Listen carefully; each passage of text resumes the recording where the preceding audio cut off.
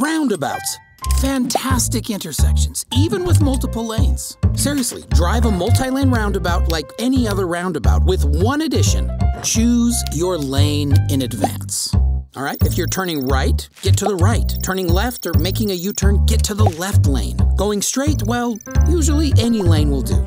Then you drive it like any roundabout.